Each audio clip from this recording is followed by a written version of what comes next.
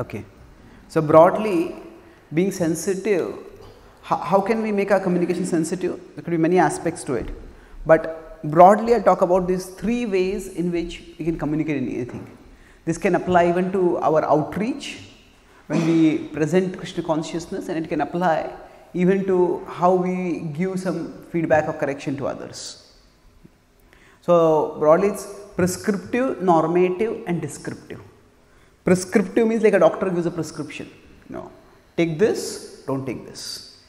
So in prescription, we are putting ourselves in a position of authority, and there we are giving commands. Now we may feel sometimes that in a particular interaction, in a particular relationship, we are in the position of authority. So first let me just overview these 3, then I will explain each of these. Prescriptive means that this is right, this is what you should do, this is what you should not do. There is normative means it's the norm, it's not related with normals, but it's related with norm. Norm is this is a standard way of doing it. This is right, this is wrong. So when we are having prescriptive, it's directly telling that person you should not do this. In normative, this is the right thing, that is the wrong thing. So indirectly we are saying that you should not do this or you should do this. Whereas in descriptive, what are we doing? We are saying that this is what I am doing, and this is why I am doing it, or this is what I would do and this is why I would do it. So we are basically when we are being descriptive, what are we doing? Yesterday there was a question that sometimes in trying to understand others, in trying to be sensitive, try to acknowledge their frame of reference, what about our own individuality? Shouldn't we express ourselves? Yes, we express ourselves, but express ourselves in a descriptive way, not in a prescriptive way. Say from my frame of reference, this is how I see it, and this is what I am doing. So we are not denying our individuality, we are not suppressing our perspective, but we are not imposing our perspective on others. In fact, in today's postmodern world, we had pre-modern times, modern times and postmodern times. So in the pre-modern times, it was more or less in the India or the West, scripture was considered to be the authority, whether it was the Vedas or the Bible or the Quran, whatever. That was the pre-modern times. Modern times, scripture was largely replaced by science. That whatever, if something is scientific, then we accept it, otherwise reject it. Now today the world is moving more and more towards what is called as the postmodern times. Postmodern means here people feel that there is no reliable authority at all. Even scientists have their agendas. Many scientists may be searching for truth at an individual level, but scientific institutions, scientific forums, they want power, they want funds, they want prestige, and there have been many things associated with science also, and especially because scientific findings have been used for a lot of bad purposes like weapons of mass destruction. So earlier science was seen as a source of universal good. At least now it is used extensively. We can't live without technology most of the time, but it is not seen that science is a source of reliable knowledge all the time. So in postmodern times, people don't accept any authority. You may say, how can you live without authority? Yeah, we have to live, and we do. It's not that we don't accept any authority at all, but people don't like authority to be presented as an authority. That means you tell your experience, if it makes sense to me, I'll accept it. So say for example, if we are having a get together in our office and then everybody is taking meat, but we are taking vegetarian food. Now somebody asks us, now why don't you take the food which we are having? Or why do you take only vegetarian food? Now the descriptive way would be to tell why we do what we do. If somebody says, actually those who eat meat, they put carcasses into their body and they make their body into a graveyard.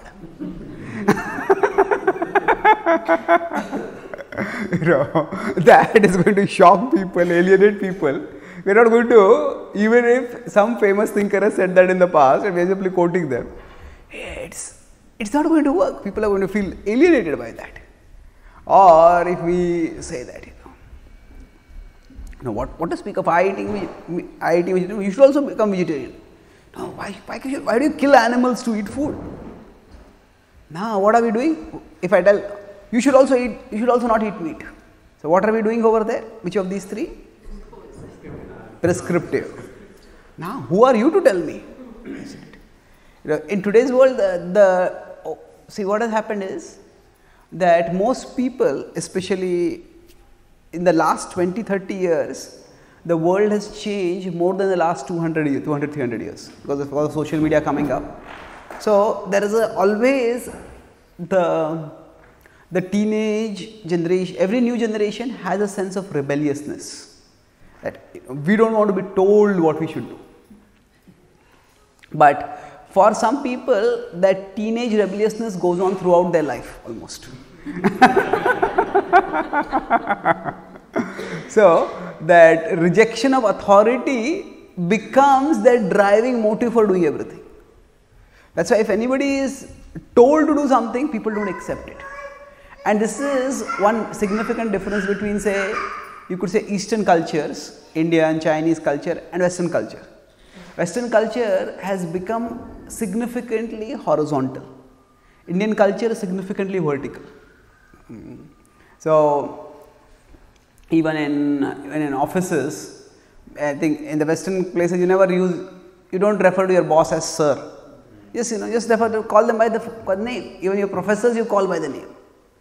I was surprised even, I was with some youth in America, they call their mother and father also by their names only, not even mom and dad, just they call them by the name. So, now for an Indian it would seem very odd, how can you call like that? But broadly that is the way the culture has become. So, it is not necessarily we have to adopt the culture, but we have to understand the mindset behind the culture. So, the mindset is that people do not want anyone to throw their weight around on them. This is the right, this is authority and you have to do it.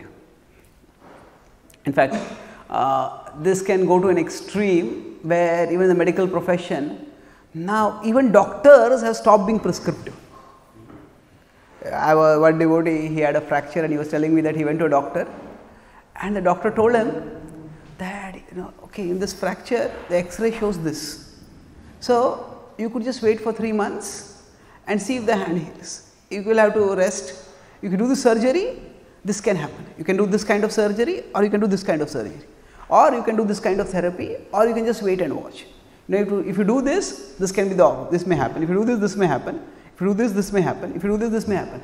Now, what do you want to do? Now, we say, okay, he has to take a decision, but this is generally, if you go to a doctor, the doctor can give us some options, but if the doctor expects the patient to take the ultimate decision with respect to surgery, certainly the doctor has to get consent. But there are times when the doctor has to tell, do this, don't do this. This is what he said. So, if the doctor becomes very deferential to the patient's will, then how will any kind of treatment be given? Say as parents, sometimes the child doesn't want to eat healthy food. The parents have to tell, eat healthy food, isn't it? So, it is required. But the point is that overall today's ethos is such that people don't like in general the authoritative way of speaking. So, being sensitive means that there is the message that we are speaking and there is the manner in which we are speaking. So, we are not talking about changing the message, we are talking simply about changing the manner in which we speak. So, the way we speak, if it is either normative or prescriptive, it puts off people. And it is interesting that even in the animal kingdom, see sometimes we say in the animal kingdom the might is right, whichever is the strongest animal that wins. But even in the animal kingdom they have found that, say, if there is a group of chimpanzees or a group of bears, naturally the chimpanzee, which is the biggest, will become the leader of the group. But even among that group, if that chimpanzee is domineering, just my way is the only way, then sooner or later 2-3 other chimpanzees come together and they pull down that chimpanzee, they attack and destroy the chimpanzee. So even in the animal kingdom, it is found that certainly might is important, but whoever becomes a leader of a pack doesn't stay long if they resort only to might. It is if might is there, then sooner or later they are overthrown. But even in the animal kingdom, so there was an experiment done with respect to some mice or rather rats. Like there is a small rat and a big rat. Even rats play. They may just play, and then actually it's amazing that even rats sometimes like they play and they wrestle. Now wrestle means one rat tries to push the other rat down, the other rat tries to push the first rat down. Now if there are two rats and one is bigger than the other, so then after some time, say naturally if the two are playing, the bigger rat will pin down the other rat. So once, twice, thrice it happens, and if each time the bigger rat wins, and after that the smaller rat stops playing. So smaller rat stops playing after that, and the bigger rat has no one to play with. So when they did this experiment, they found that every once in a while, every after 5-6 times, the bigger rat deliberately allows the smaller rat to win. The bigger rat allows the smaller rat to win, and then when it's clear that the bigger rat is bigger and is the winner. So the bigger rat is once, twice, thrice, 4 times. Then within those experiments, it's interesting that actually the smaller rat has to invite the bigger rat to play, because play is voluntary. If the smaller rat doesn't want to play, then the bigger rat has no one to play. So if the bigger rat simply uses force and wins each time, the smaller rat thinks there is no fun over here, I cannot win any time, and then the smaller rat refuses to play. So the bigger rat in its own way recognizes that I cannot simply rely on might. So like we also when our children are playing, we may tell them that it's not winning only that matters, it's how you play also that matters. Now you play in a sportsmanly, play in a nice way, don't yell at others if you start losing, don't get angry, don't yell, don't become violent. So now we may say, children may say, what? Winning is what matters. But the point is that life is not just one play that one game you have to play and win. For children, they want to be invited to play again and again. If a child becomes very disagreeable, domineering and wins, but then after that the other children don't like that child only. Say, we don't want to play with you. Then that child is left alone. So for the child, being able to play regularly is more important than winning immediately. Naturally, everybody wants to win. But if some children start playing so aggressively that nobody wants to play with them, then that is a bigger loss for them. So just like in the Australian cricket team, they were infamous for sledging. And eventually they crossed a line, and 2 of the top players, they were banned from cricket for some time. So you want to be aggressive, but don't be so aggressive that you cross a line where people start feeling that you are disagreeable. That's now same principle applies to relationships. See, when next point is going to be intimacy. But even when there is a formal relationship, see, some relationships we form as a profession, we are colleagues. Some relationships we come together as devotees. Some relationships are like blood relationships, where we are born with those relationships, or we have formed those relationships through marriage or whatever else, or we have children or whatever. But now some relationships may be circumstantially forced. We have to work with some people. Some relationships may be there because we are relatives. But ultimately, every relationship is voluntary, in the sense that not that the relationship itself can be given up, but how close the other person comes in that relationship. That nobody can force. Nobody can force. If a child is upset and the parents say, what happened? Now the parents may ask, but the child has to voluntarily open up. The child doesn't open up, the parents can't force open the mouth of the child and speak. The child is upset about something, the child has to open up. And what applies to the speaking applies even more to the heart. So relationships, there may be an obligatory aspect to them, but there is also a voluntary aspect to them. We may work together on an obligatory basis, but whether we share with each other, that is voluntary. And unless there is that feeling that this person is not going to dominate me. So, for that voluntary opening of the heart, the manner in which we conduct ourselves is important. Just like those rats, when they play, it's voluntary. So, relationships, there is an obligatory aspect where we may have to work together, but there is a voluntary aspect where how much people open to each other.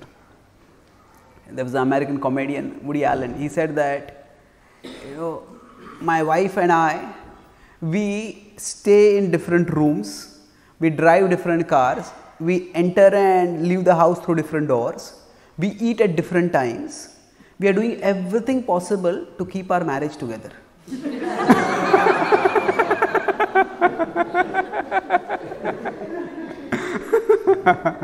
So, now what is there to be together? If there is no sharing at all, that means it's an obligatory thing is there, but voluntary there is nothing there. It's actually keeping a complete distance from each other. So, there is a voluntary aspect, and intimacy in terms of emotional intimacy or spiritual intimacy, it cannot be forced. If you want two people have to come close to each other in any relationship, it has to be voluntary. And in general, the descriptive way helps, even if the other person accepts what we say or doesn't accept what we say. The descriptive way helps the other person to understand why we are doing what we are doing, or why we are the way we are, why we think the way we think. And when we speak in a prescriptive way, it is just like we are the authority and we are telling the other person what we are doing, what that person should do rather. So, one way of being sensitive is that everybody has their own free will, everybody has their autonomy, and we respect their autonomy by not being prescriptive. We respect their autonomy by not being prescriptive. In fact, one of my friends was writing a book on the Bhagavad-Gītā, and he said that he is thinking of writing a book called the 10 Commandments of the Bhagavad-Gītā. Like there are Bible 10 Commandments. So I told him, please don't write a book like this. The Bhagavad-Gīta's mood is not of giving commandments. The Bhagavad-Gīta's mood is more of choices and consequences. The end of the Bhagavad-Gīta, Krishna is telling, Vimrishaita dasheshena yathechasata kuru. In 18.63 he says, now deliberate and do as you desire. So of course, there are certain statements which are instructive, no doubt. But the overall mood of the Bhagavad-Gīta, nowhere does Krishna say, I am God and you have to obey me. If you don't obey me, I will send you to hell. Even when Krishna talks about hell, it is not about because you are disobeying me, you will go to hell. Krishna is talking about because somebody has developed demoniac qualities, because of those demoniac qualities, they do demonic actions, and that's why they go to hell. So it is more of a demoniac disposition rather than simply disobedience. So Krishna is not in that mood of giving commandments. So the Bhagavad-Gīta describes a God who respects human independence. You have free will. It respects human independence and appeals to human intelligence. Now deliberate. Vimrishaitad asheshena yathechasata kuru. Deliberate and do as you desire.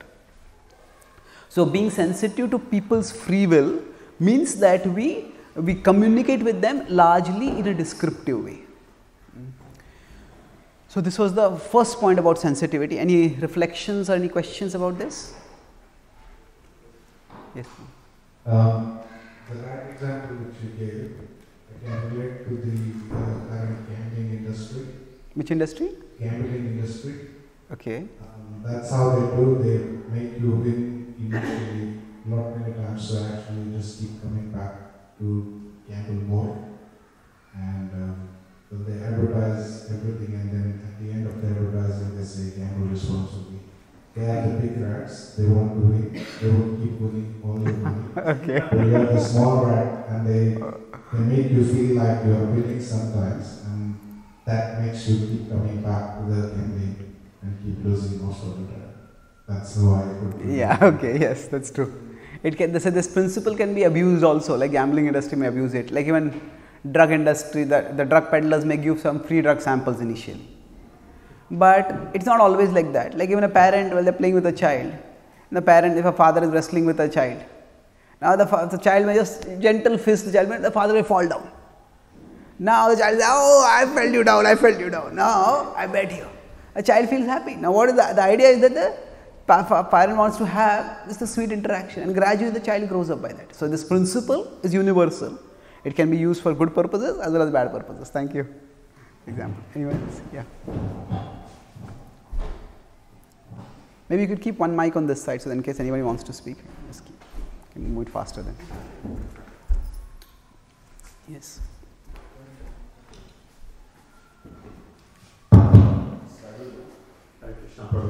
Yeah. When I came to Australia, I found that more people here, as you say, they're restricted. When we were in India, we are always restricted. We have to do this, we have to do this, even parents, and we also started telling our kids like that. And that's good, but what I found is our kids who are with that prescriptive mentality, they brought up with that prescriptive mentality. When they come here, and they come to the state of prescriptive mentality, they're not they're not showing their natural ability. They think, oh, this is enough. So, like studies, our kids are brought up in saying, like, you need to become good, you need to do good things.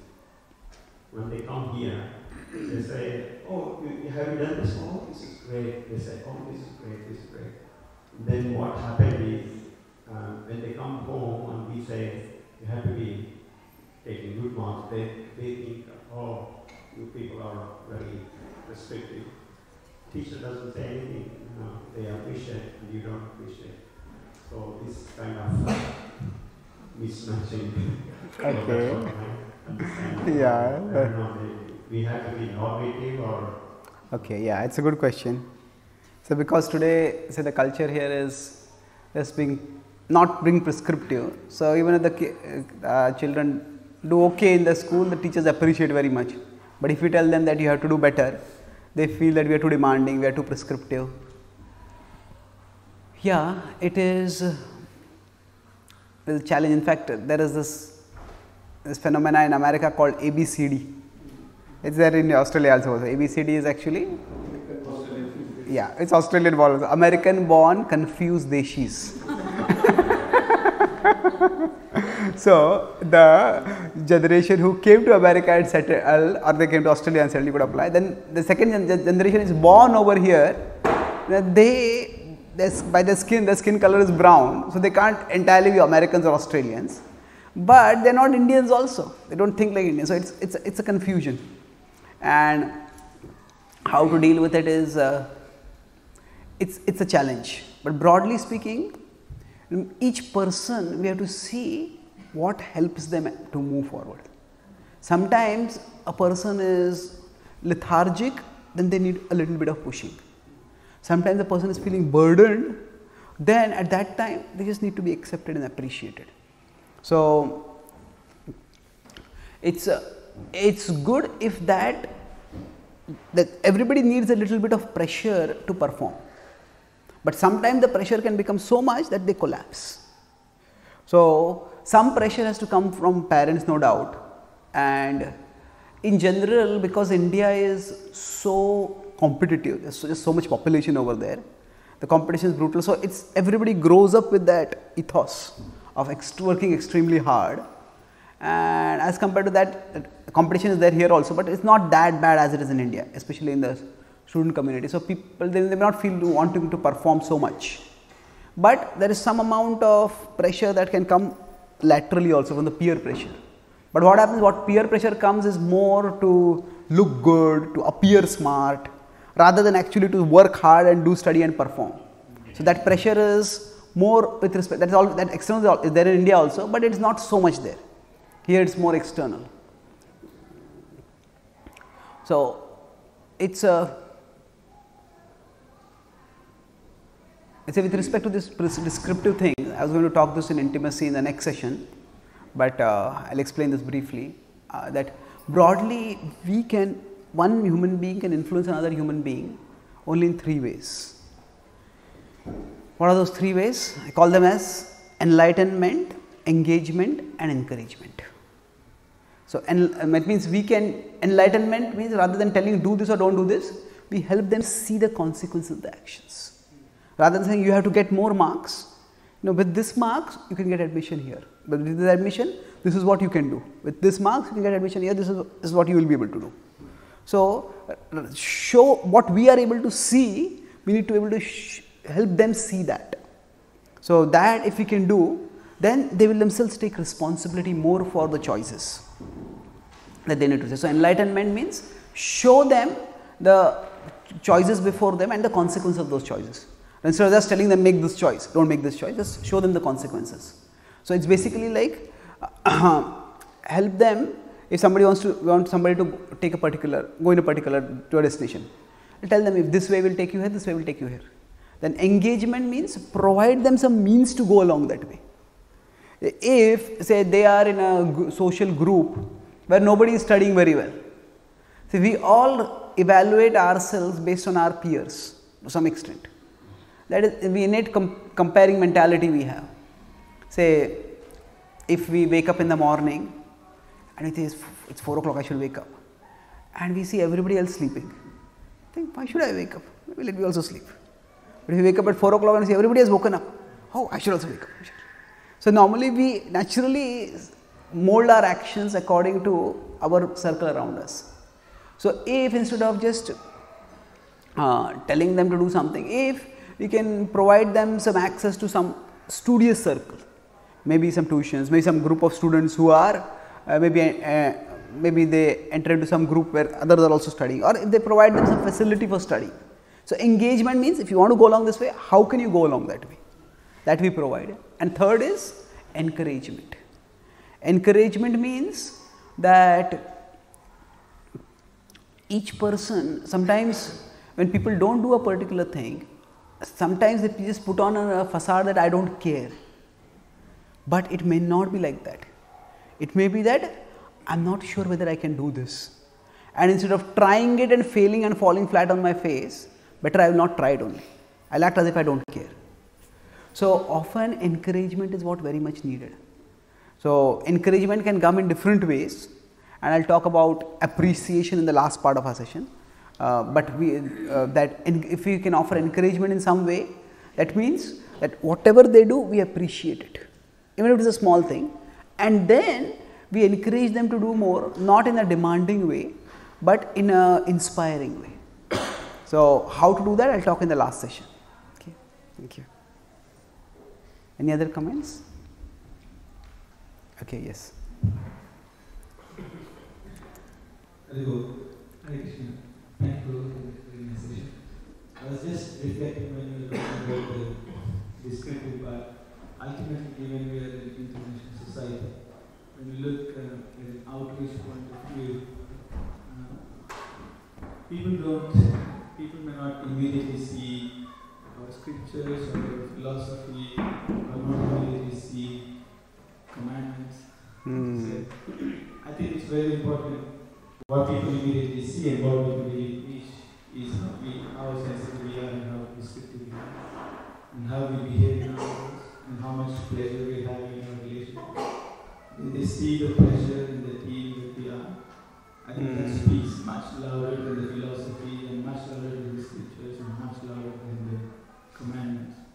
So I think what you've been speaking since yesterday about the judgmental aspects and the frames and today's sensitivity ultimately translates much louder than even what the scriptures speak, our scriptures. Yes, definitely. Ultimately they need to see how much fun we are having and how loving we are with each other. Then they're thinking, okay, it looks like so much fun to join this. That's true. Yes, we need to present. People see our actions much more than our words or even our philosophy. So if people see that we are nice, courteous, cheerful, and committed in our own way to what we are doing, but people don't see our commitment so much. Commitment they will see, but how we are courteous, how we are cheerful. If they see all that, then that's what will attract them. Prabhupada said, "My followers are known as perfect gentlemen and ladies." That's true. Thank you. Anything else? Yes. Hare Krishna Guru. Thank you for the nice session. What happens is generally... It's not over yet. The session is not over yet. Yeah. What happens is generally, if you use a prescriptive method, even the right message does not get through. Whereas in the descriptive method, it's easy for one to be receptive and they have their listening ears open and they observe more than if you use a prescriptive method. Yes, that's true. When the right message told in the wrong way, people don't accept it. So there are times, of course, when prescriptive is required, but it's only when that person has accepted an authority. If still the person accepts the authority, if we before that only we give the prescriptive, then people just see us as domineering. Thank you. Yes. You just answered it. Okay. Thank you. Yes. Hare Krishna.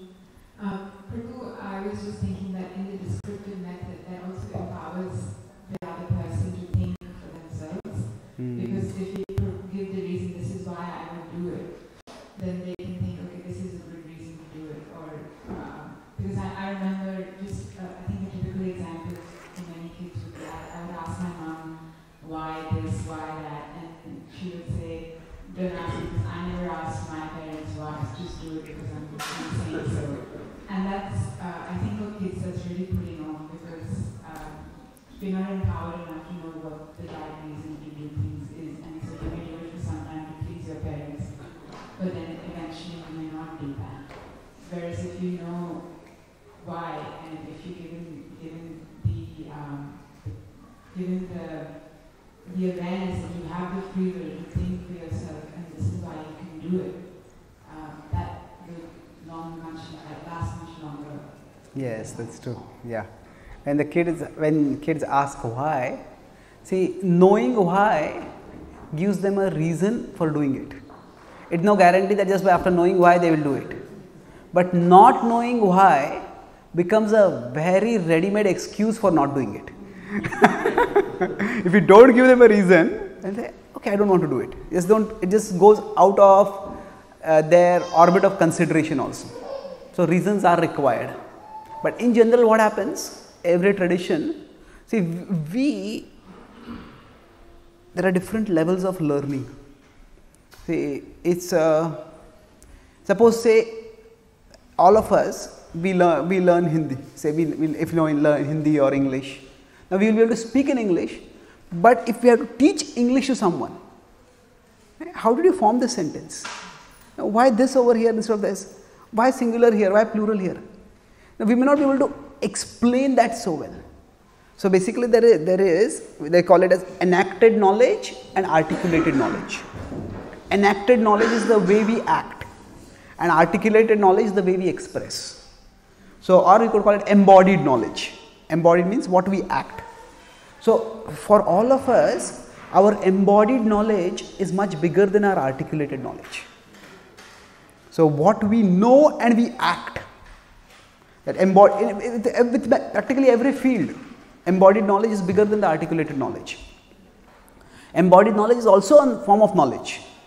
Like if say again 3-4-year-old kids are playing, they may be playing a particular game and they may be following the rules of the game also. But if you ask them, okay, what are the rules of this game? They might not be able to tell very clearly. They know, okay, we should not do like this, we should do like this, but they can't tell it.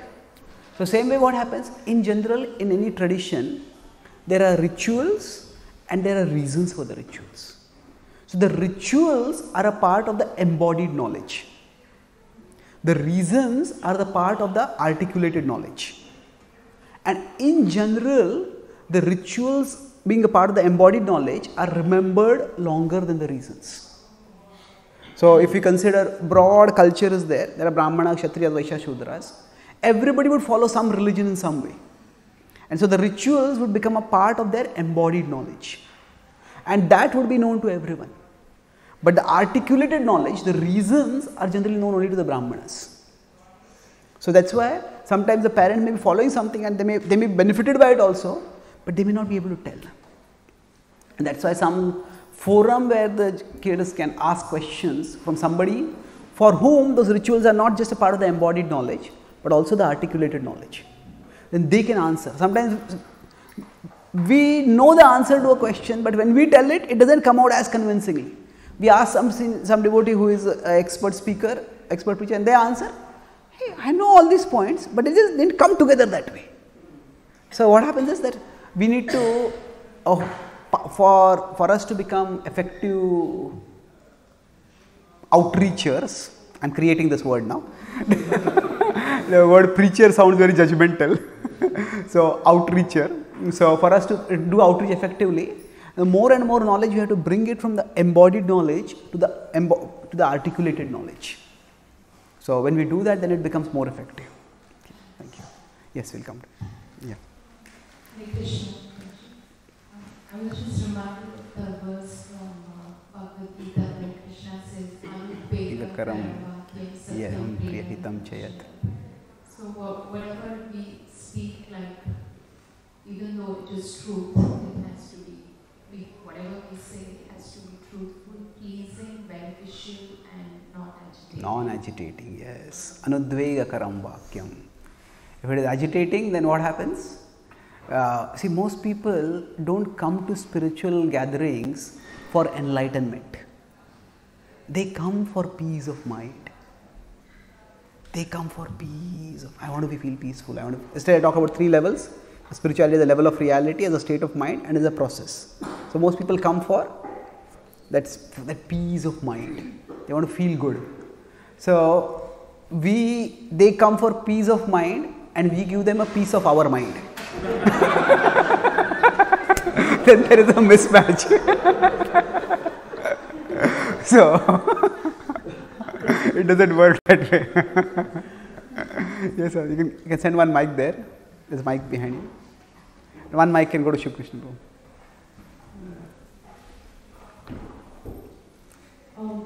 It's just a comment what Mataji was asking, or she was telling about how kids question mothers or parents, and how like our parents have they haven't given the proper answer. They have just ignored the critical questions, why this is being done or what. Also, one of the reasons we already gave, because Brahmanas have not passed the correct knowledge to the new generation, which is. And the second thing is, even though, suppose I know what, through the classes and all, in Krishna consciousness, what is the reason, because I learned a lot of things, the reasons actually why we do so and so rituals, by coming to Krishna consciousness. Yes, definitely. Rather than just being, I was Krishna consciousness, but in a passive, because I was doing whatever my parents was instructing me or guiding me or do this. But the second part of it is also, if suppose now I'm experiencing as a motherhood, if my kid asks me so question, I won't be able to tell the reality of I can tell overview of it. But suppose in depth I can't tell, because sometimes the kids are inquisitive. If one question, they will create the second question. For second question, they will create third question. So the third question answer, we won't be able to give, because it will be to that level, understanding level. Suppose kids won't be able to understand. They might take it the wrong way also. So this is the second part of what parents might be doing, like, okay, telling an overview, just like a little bit briefly, not deeply, that why we do this. But sometimes we don't know, it's unpredictable. Kids ask a lot of questions, mostly girls, kids, not boys, kids. But yeah, this is why must be the reason also parents might have not disclosed the details about the rituals and all. So the same thing applies when we are adults, because sometimes in Krishna consciousness, the neophyte devotee is not being exposed to a lot of details. Because, like for us, we didn't know initial stage what is based and what are the rituals, what are etiquettes, But now we know, we started realizing what is strictness. So it depends on the level of them. So we can learn from the kids actually. to get them the details about the information. Yes, that's true. See, education, what happened?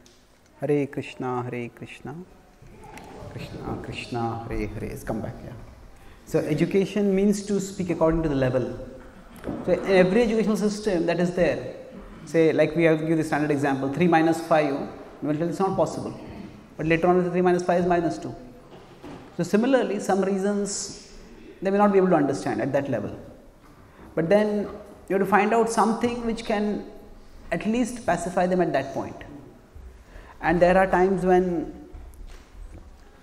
there can be, if we have parents meeting together and discussing, how would you answer this question? We observe preachers answering questions, because same question we may ask to different preachers, and different preachers may answer in different ways. And sometimes we feel like this is a good way of answering this. This is that way. We can find out what answer works at that level. Certainly answers have to be given according to the level. So even for new people also will answer a different place. For devotees we may answer in different ways. That's just a part of any system of education. That there is a whole large body of knowledge. We can't unload all of that knowledge on people. So we have to give them what is appropriate at that level. But appropriate means it should also at a basic level satisfy them. Okay. Yes, Shri. So I was just looking on this sensitivity aspects of this. So it also more depends on the culture in which you have been brought up. Because we come from a culture where we always been treated in the prescriptive way, and that's how we are. Yeah. We also do it. So our kids also, like you are also in this game. But as a learning from this seminar, so how we should be applying this going ahead in terms of how we can take this literature lessons. Also, considering the Devi Varnashram, the language, how should I be in an ideal way? So, can you explain that aspect as compared to what we should be learning and how we should? Okay.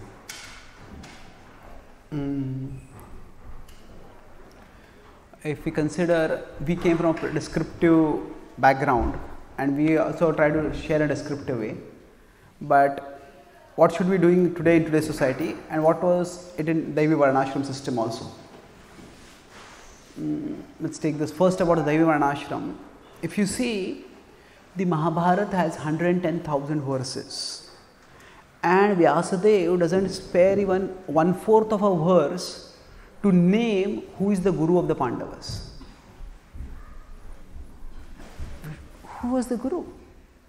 Drona was their martial teacher. Dhaumya was their priest. Who was their Guru? See, what? There's no mention actually in the Mahabharata. The point I'm making is not that they didn't have a Guru. They did have. They were guided by Narad Muni, by Vyasadeva himself, by Markandeya, by many rishis. In general, the traditional culture was that not so much like subservience to one Guru as reverence for a Guru Varga, for the Brahminical class. So the Pandavas would learn from many teachers. And Vyasadeva, if you see that's how it is in the Ramayana also. So our movement started in what you could say a very historically unusual or anomalous way. Because Prabhupada went from India to America and he was speaking to people who had no inkling of spiritual culture. As recently we were talking with one devotee, and that devotee was telling me, is a senior devotee, he said, the first time I came to a temple, and when this singing got over, and then when the conch blew, so I was wondering, when you blow the conch, why does everyone kiss the floor?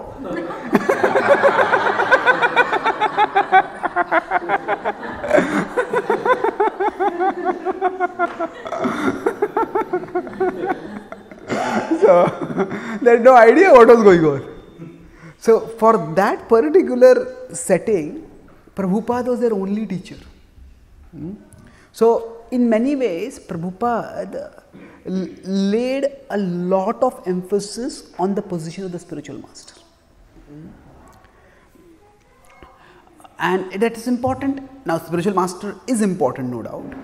At the same time, if you look at Prabhupada's own life, Prabhupada heard from Bhaktivedanta Thakur a few times, 7-8 times he interacted with him. Other times he was in Gaudiya Math, he was interacting with his god brothers, he was reading books, he read Vishwanath Thakur's commentaries.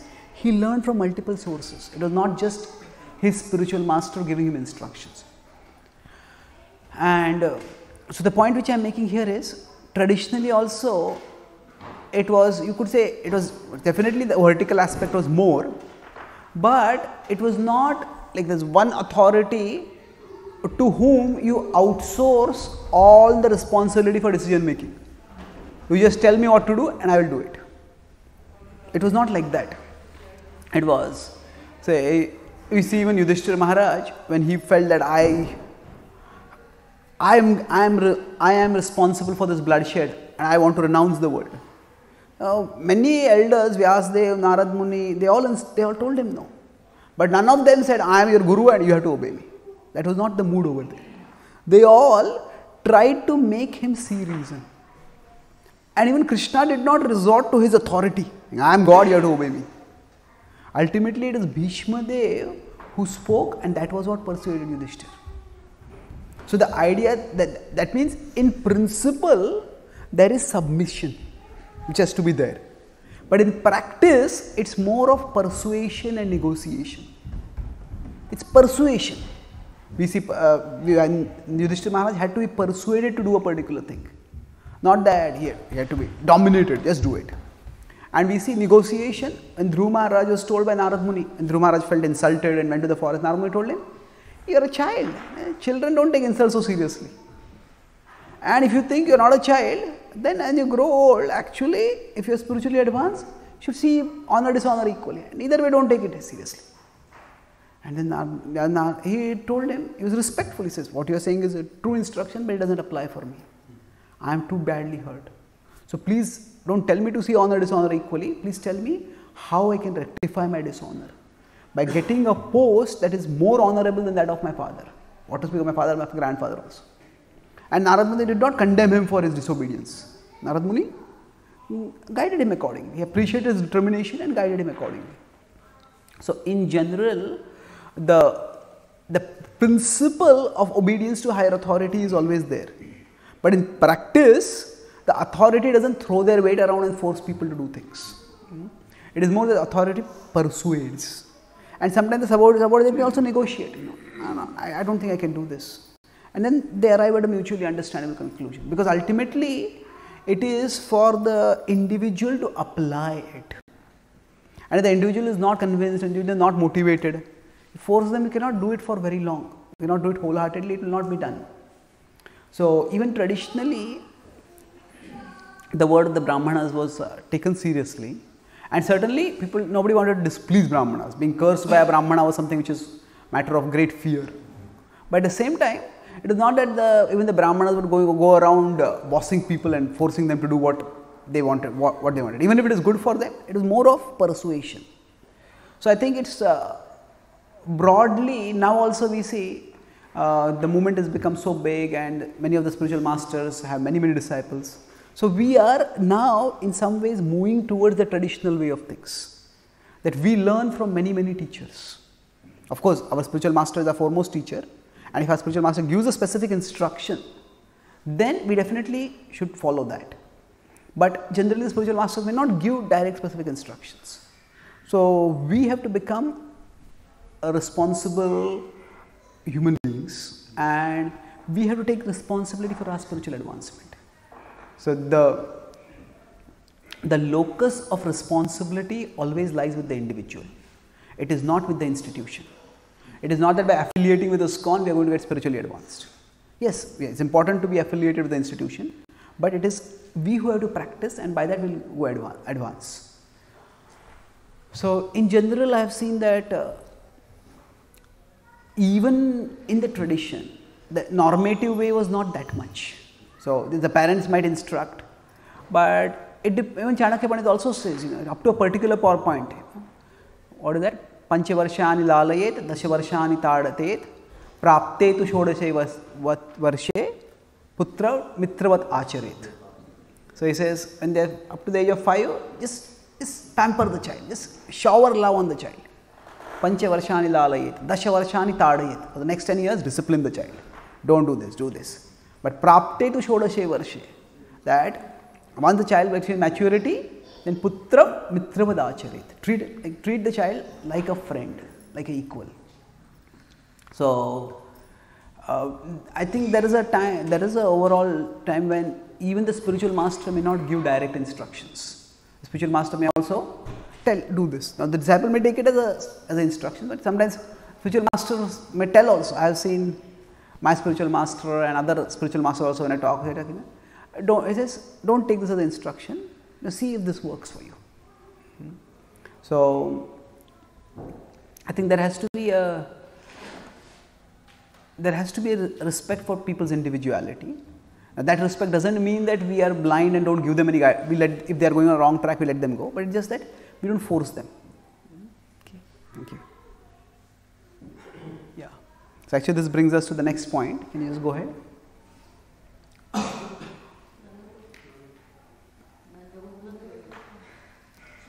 Please go ahead, please.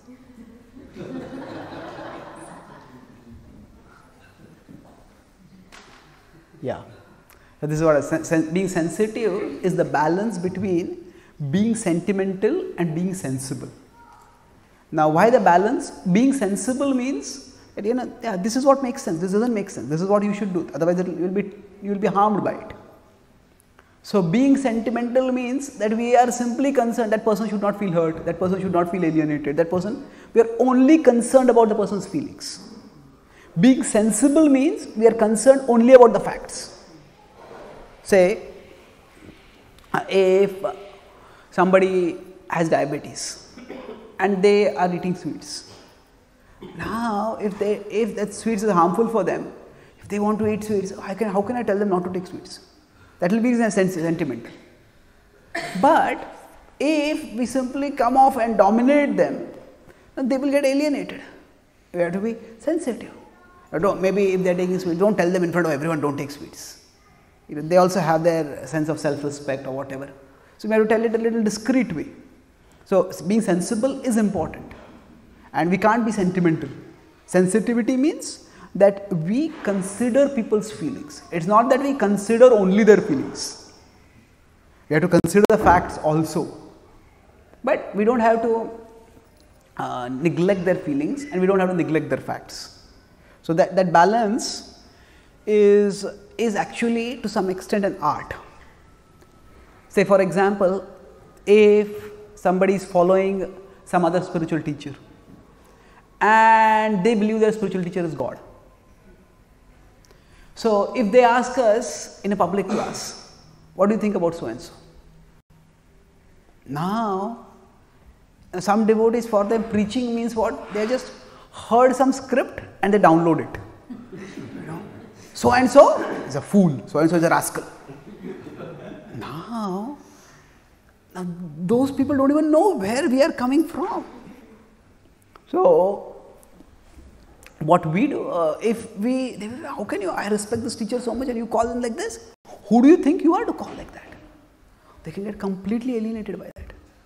So if in a public forum they are asking, yes, so broadly speaking, what I do is, as yesterday I told that philosophy is not a major reason why people come to any spiritual path. It's only one part of it.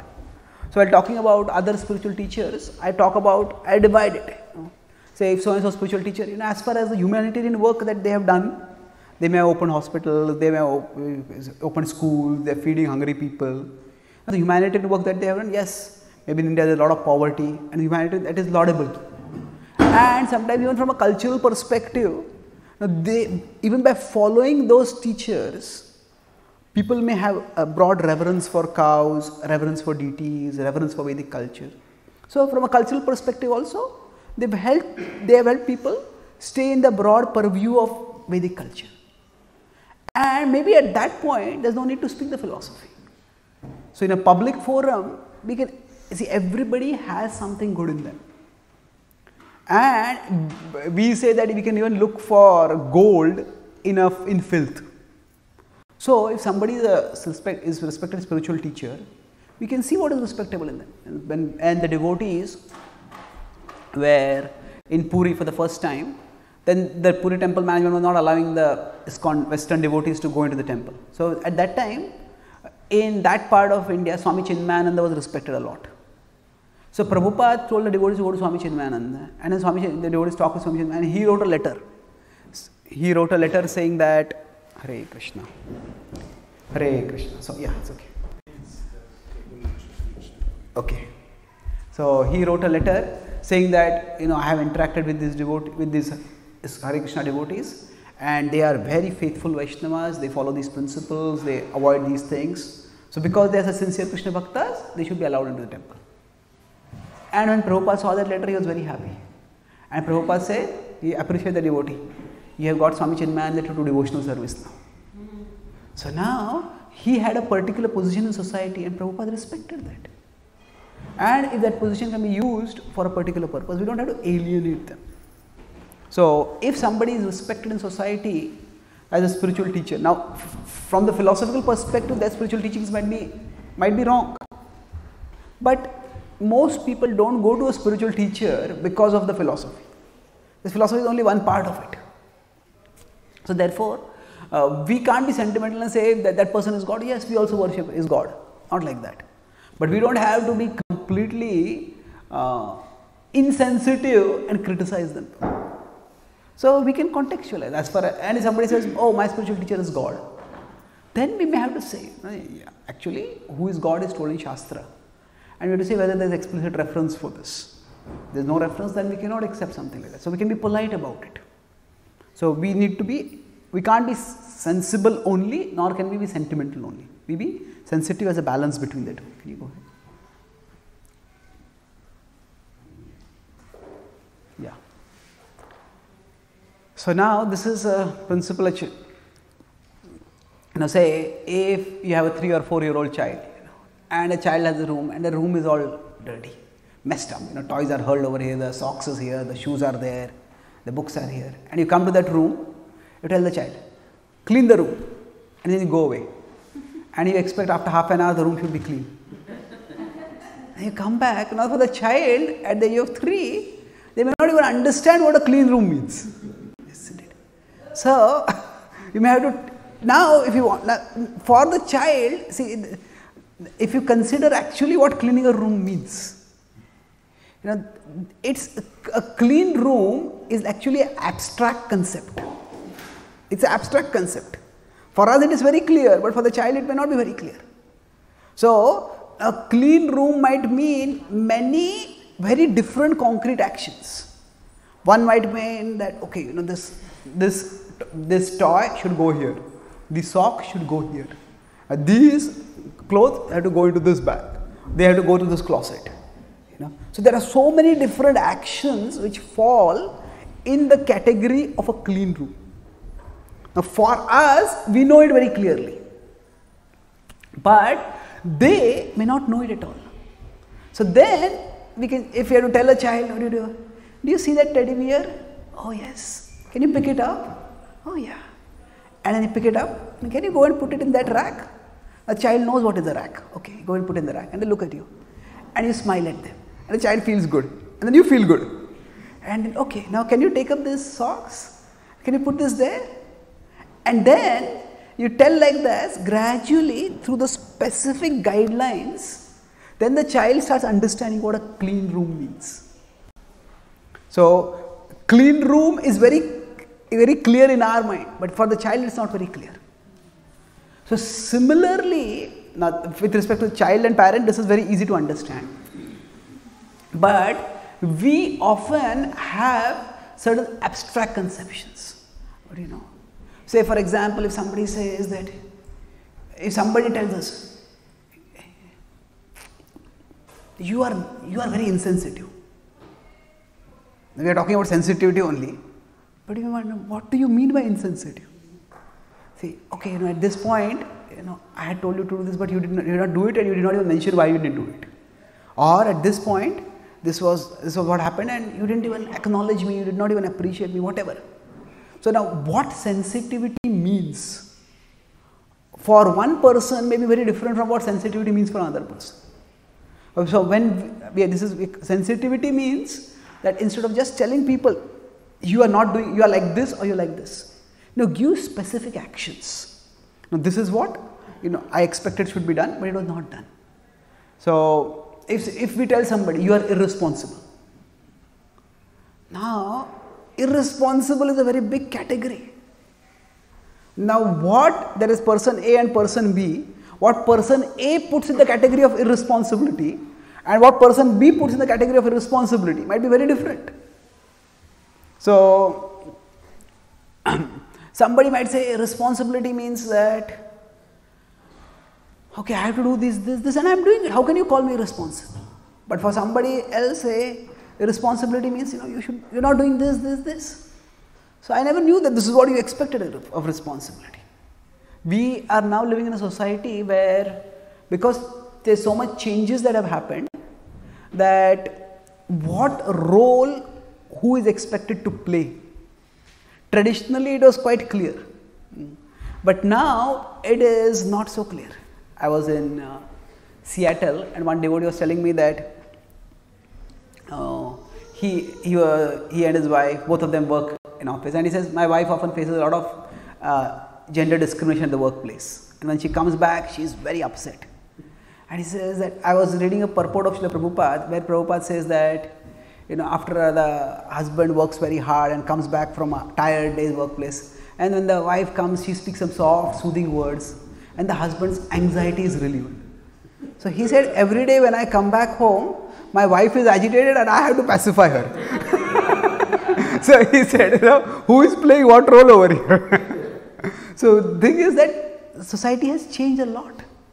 So now it is that, because society has changed, so it's not that we don't have stereotypes. There are certain, I am not using the word stereotype in the negative sense, we have certain expectations of what a role is meant to be.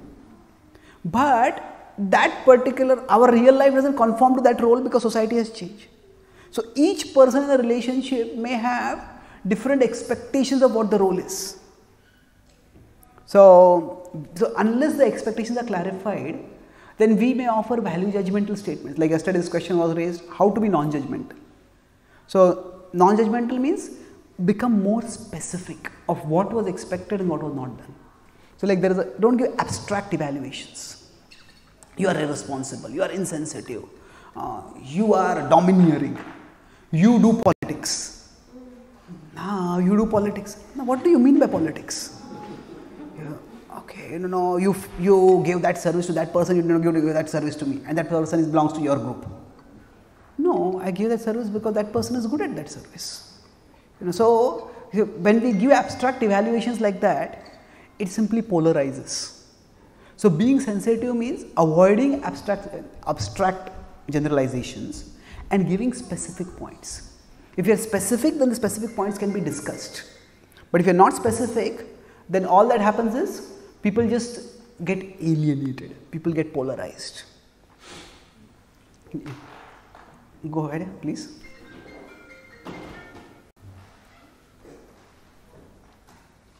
Yeah.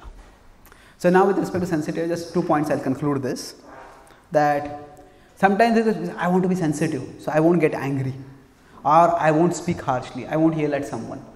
Negative resolutions are actually very, very difficult to keep. Instead of that, it is always better to make a positive resolution.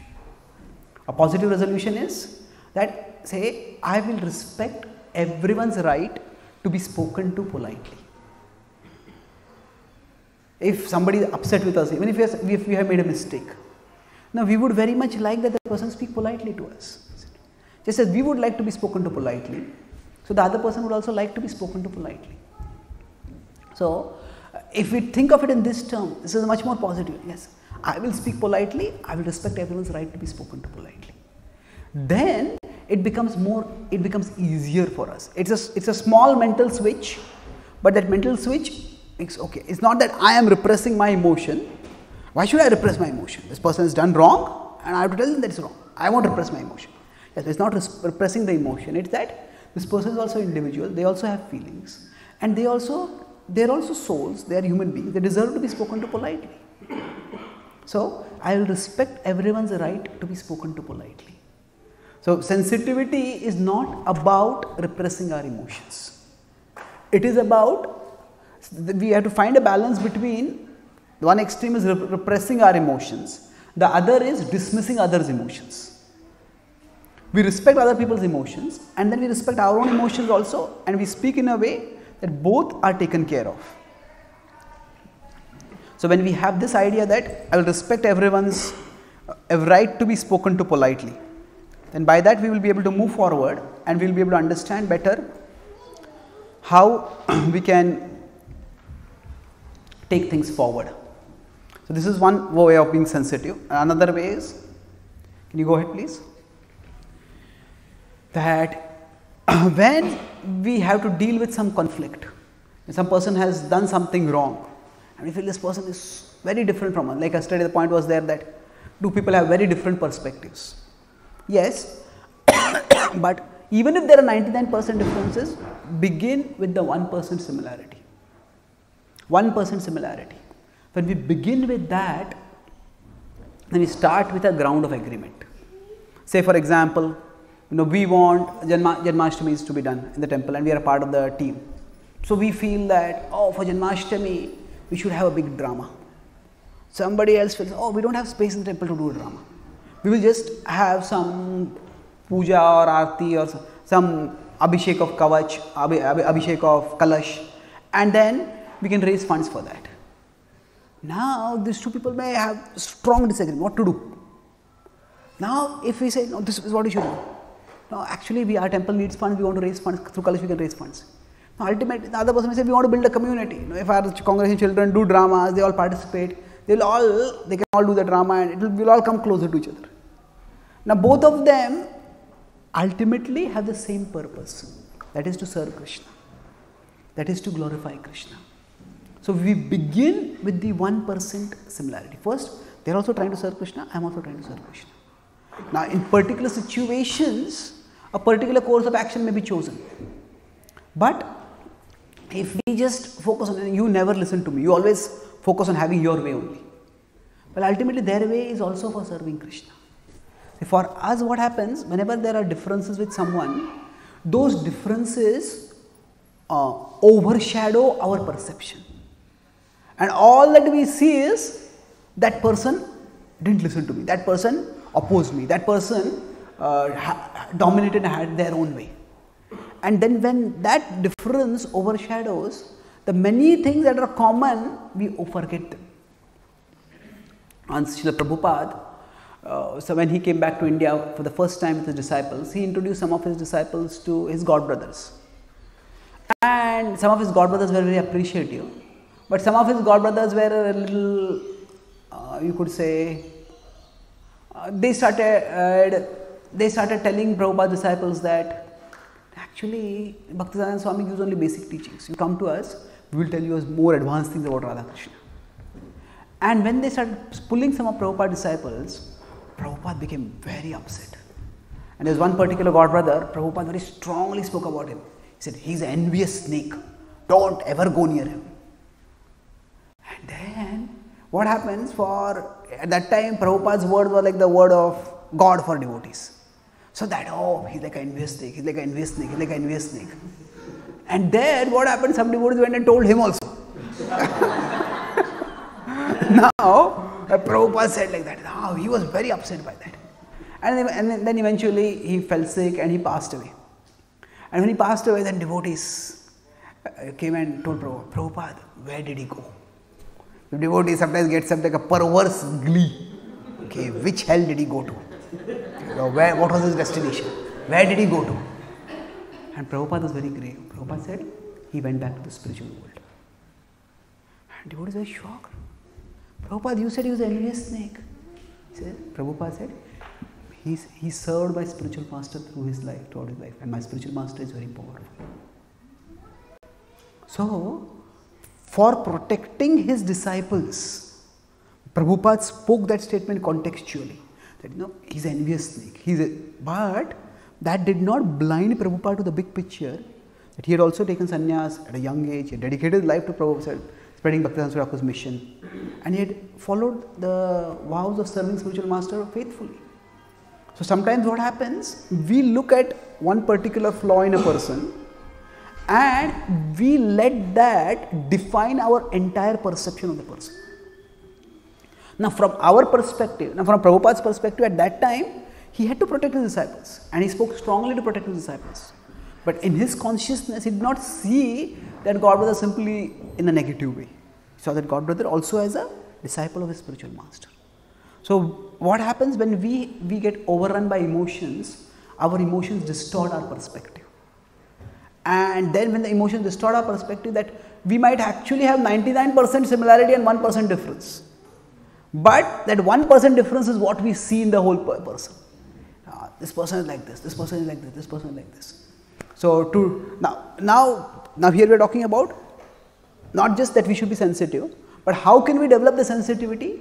By seeing the full person, not just the area where they disagree with us. So we'll conclude this with an exercise. Can you go ahead? Okay, so again, so if you want to make a resolve, someone said, I will never criticize anyone. Now that is something which is very difficult to follow. And again, we might just feel repressed. This person has been so bad to me, how can I not criticize? But a more positive resolve would be that whenever I see, this is actually a Upanishadic saying or a Vedic saying, it comes from the Vedas, that whenever you see anyone, let your first thought about that person be positive. Let your first thought about that person be positive. That means that we may have negative interactions with that person, we may have negative opinions about that person, but let the first thought be positive. So I heard recently that Prabhupada told the Gurukul teachers in Vrindavan, Dallas, that there are some students are very, very mischievous. And they do this wrong, that wrong, that wrong, that wrong. So what happens is that the teachers have to find faults. So when the devotees went to Prabhupada, Prabhupada told them that when that boy comes to Gurukul tomorrow, tell him, you are breathing so nicely.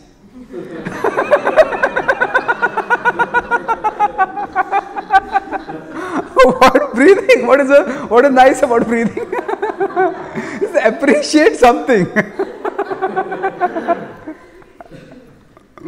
So let the first thought about the person, about whoever we see, be positive. So this we'll conclude with one exercise now. Can you go ahead, please? Yeah. So for 3 people with whom this you can either use your phone or a book or something, and you can write this down.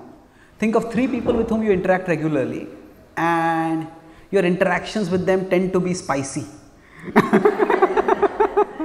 Where you tend to think negatively, they tend to think negatively about you, and write down 3 good qualities about them, which you normally overlook. See, the idea is, even if we decide, hey, it's nice, let my first thought about others be positive, but when we see them, that thought will not come at that time. So unless we have consciously written it down. So we can have about 3 minutes for this. You can just write down 3 thoughts, and next time when you see that person, next time you interact with that person, try to think of those qualities. Okay.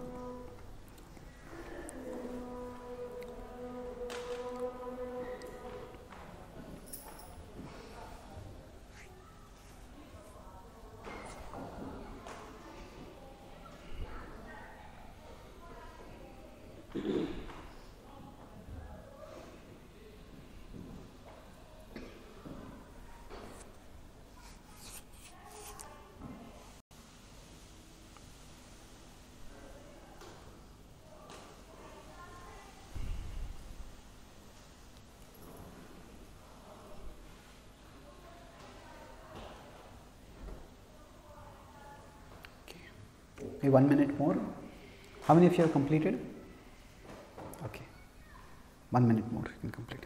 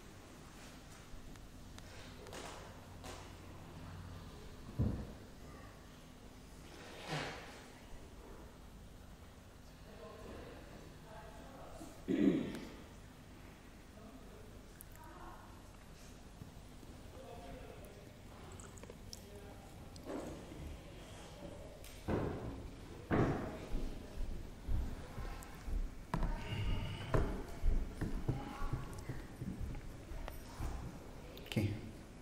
So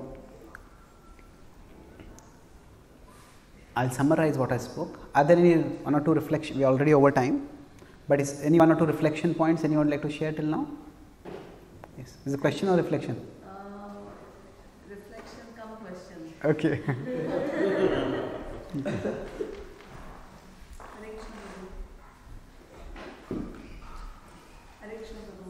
Yeah.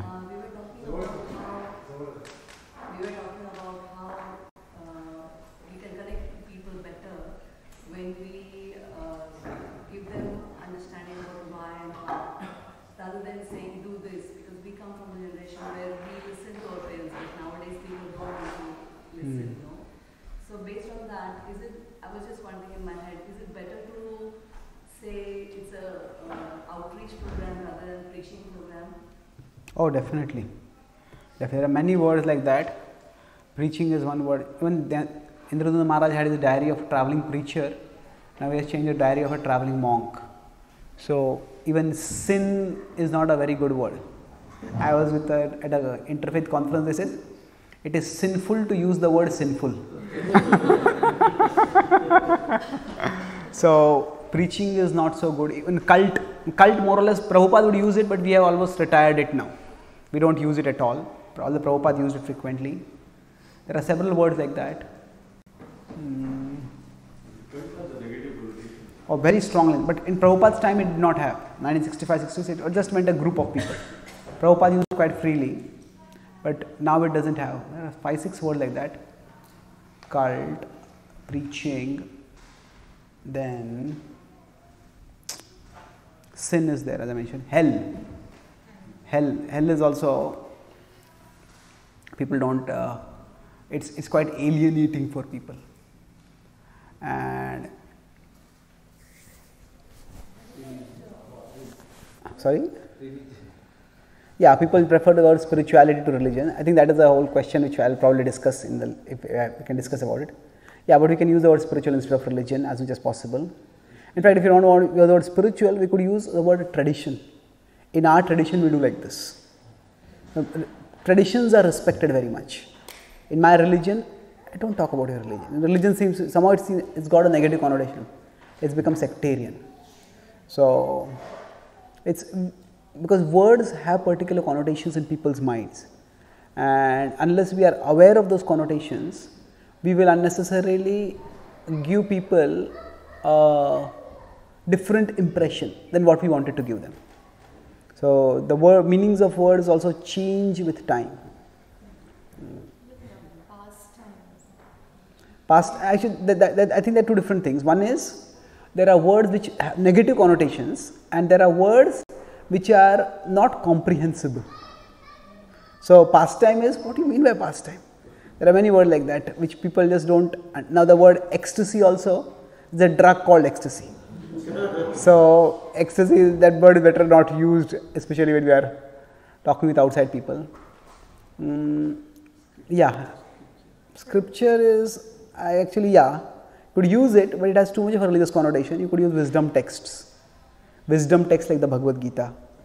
So, generally, if we use words that don't speak about, that don't talk about that don't come off as sectarian or domineering or that kind of thing. So, instead of rituals, we use the word practices or ceremony. Ceremony is also good, but practices is very good. There is no problem at all. In fact, instead of absolute truth, the word preferred is ultimate reality. Absolute truth sounds like, you think you know the absolute truth? The word absolute itself has a sort of negative connotation to it. So, absolute truth, it's no, ultimate reality. So, we are looking for ultimate reality. So, that way we can learn to use, even in academic circles or in colleges, instead of soul, we use the word consciousness. It's the same thing, but the focus is different. Instead of, I was with Bhakti Marg Maharaj. Bhakti Marg Maharaj actually he walks across Canada. He's famous. He's known as the walking monk. So he was telling that when he meets people, may God bless you. People don't like to use the word God. So he says, may the source be with you. Now, that is the source is ultimately Krishna is the source. But he's playing around in the Star Wars series that may the force be with you. So may the force be with you, may the force be with you, may the source be with you. So sometimes we have to make sure that our communication doesn't alienate people. I remember I came from, I was giving a class here in Australia only, maybe 2-3 years ago. A corporate program was there. So mostly Australians were there, and I said that, somebody asked me, how did you choose the spiritual path? So then I spoke, after I passed out from my college. I started looking strangely. Pass out means fall unconscious, you know.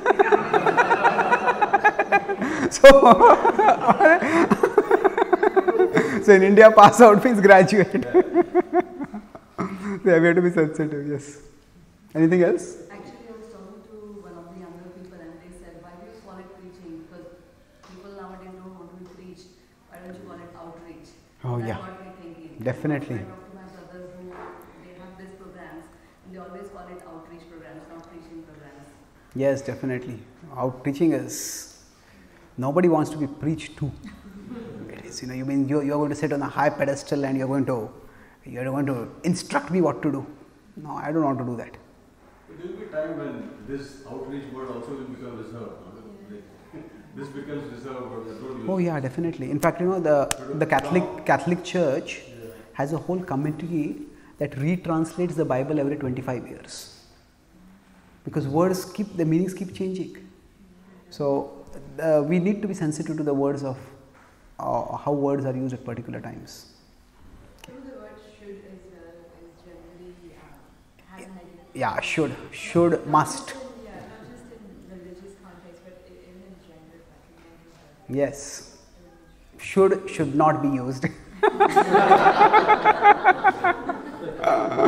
So should and must are not so desirable. Must also is we need to do this, or we can do this. It's better to do this. It's should. Some of the word should is, who are you to tell me should? It becomes like that. Even spiritual is nowadays in academic circles, spiritual is differently referenced by saying non-material. Yeah, instead of spiritual, use the word non-material. Yeah, I think. See, there are popularity of words. You consider mindfulness is much more acceptable than meditation. We are having a session on mindfulness. Oh, very much, very good. Having a meditation, it seems a little bit otherworldly. We are having a spiritual session. Okay, that seems a little more otherworldly. We are going to have a religious program. No, not at all. So you could put them on a spectrum. Religious is widely unacceptable. Spiritual is much more acceptable. Meditation or yoga are much more acceptable than spiritual also. Because many people think that yoga is not really spiritual. Yoga is for health. Meditation is for the mind. So, and mindfulness is very trendy. If you have a mindfulness program, you can go anywhere and say, we can have a mindfulness program. People say, yes, we want to be mindful. There's actually a group coming out, big group, spiritual but not religious. Oh yeah, it's called SBNR. Spiritual but not religious. So they say that we don't want to be sectarian, we don't want to be narrow-minded. Since the subject has come up, I'll just explain this. Who had asked this question to me yesterday? Mataji had asked me. Mataji is not here today probably. So I'll just say, are you spiritual or are you religious? If somebody asks us, now what do we tell them at that time? So we may say that, are we spiritual or are we religious? See, basically, as I said, when people use the word religious, they have the idea of either ritualistic or narrow-minded. They are ritualistic or dogmatic. Dogmatic means this is right, that is wrong. So, ritualistic means you do things you don't even know why you are doing those things. You become narrow-minded, you become sectarian. So, people are not interested in religion. That's what they connote with religion. Now, this was not the connotation of religion maybe for 40-50 years ago. Albert Einstein has used the word religious many times. This is a deeply religious outlook I have towards the universe, and a sense of religious experience that I get when I look at the majesty of the universe and the order in the universe. But the word has acquired a negative connotation now. So when they use the word spiritual, their idea is we are open-minded. We want to learn more about, we want to feel good, we want to get peace, we want to be tolerant, grateful, kind, like that. So spiritual has all those connotations. So the main thing is religious means they think you become narrow-minded because you affiliate with a particular group and then you become close to everything else. I was at an interfaith meeting, so one pastor was telling, we had a program, a radio show. There was a person, he said, I am a Christian but I am not affiliated with any church. So then he said, this pastor told me that, I asked gently, why are you not affiliated with any church? He says, I haven't yet found any church that agrees with my philosophy.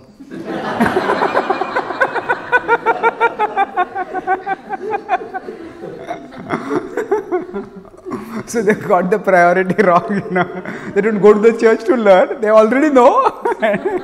Is there a church that agrees with me? So their idea is that they don't want to become close-minded by affiliating themselves to any particular group. Now, the way I explain it is that if we consider the mountain, the top of the mountain is spiritual consciousness, the bottom of the mountain is material consciousness. And we want to become spiritual means we go to the top of the mountain, see things from a higher perspective. If we naturally go from a higher perspective, we will become more broad-minded, more open, more understanding. All virtues will come. At the same time, we can't just imagine that we are at the top of the mountain. We have to take a path to go up the mountain. And the path that we take to go up the mountain, that is religion. So, if somebody says that I want to go to the top of the mountain, but I don't want to follow any path, well then how will you get there? You want to be grateful, you want to be humble, you want to be tolerant, you want to be sensitive. How will you develop all these qualities? You have to follow some process for that. So now that process is religion. Now they may not want to use the word religion for it, and many people are religious but not spiritual. That means what happens is they are doing their religious doctrine, religious practices, or they have their religious doctrines, but their consciousness is not raised up. They are still very narrow-minded. If they are then narrow-minded, then people just get alienated. Say, some people, they have a particular religious path, but instead of going up their path, going up the mountain by that path, they keep walking down below the mountain and pulling everybody else from their path. So our understanding is that yes, we are following this path, but there are other paths up the mountain also. There are other paths up the mountain also, and Prabhupada appreciated Jesus. He said he's our guru because he had so much love for God that he was ready to give up his life for the service of God. So a person who has so much love, we respect him. So we acknowledge that love for God can be attained by different paths. So in that sense, we are not narrow-minded, that this is the only way. That's not the attitude. But sometimes in spiritual, people say that, oh, whatever you follow that. It's all relative. It's not like that. We can't say that any and every path will take you up the mountain. Some paths will take you away from the mountain. Some paths may take you down into a valley also. So we want to be open-minded, but we can't be so open-minded that our brain falls out. Isn't it? So there has to be some objective understanding. So the idea is that we say that we are spiritual and we follow certain practices, because if we say we are only spiritual and we say we are not religious, but we dress in a particular way, we have particular prayers, we have particular chants, so people will label us as religious because of that. So if only when we understand the philosophy and explain the world, that there are different paths we accept and we follow this path. But if others follow other paths, we respect that also. So that way we can focus on we are spiritual, but then people say that you are all these things, you are sectarian. No, so that is, we follow this, but we don't impose this on everyone else. This is our way to grow spiritually. So if you put it that way, then people don't feel so threatened by it. It's more when people say we are religious but not spiritual. Simply, they don't want to affiliate themselves with something which is sectarian. They don't want to become narrow-minded. That is the main concern that people have. Okay? And of course, that's the positive concern. The negative concern, or the negative concern, a negative aspect of that, they don't want to commit to anything. Just they say, why do I commit to any spiritual practice? But it's like, if you want to climb up a mountain, you have to commit to a particular path of the mountain. Otherwise, how will you get to the top of the mountain? So if it's explained objectively, then it's understandable. But it's better to use the word spiritual rather than religious. And if you use the word religious, we explain religion as a means to spiritual consciousness, not just as a set of beliefs or set of rituals. Then it becomes more easily understandable.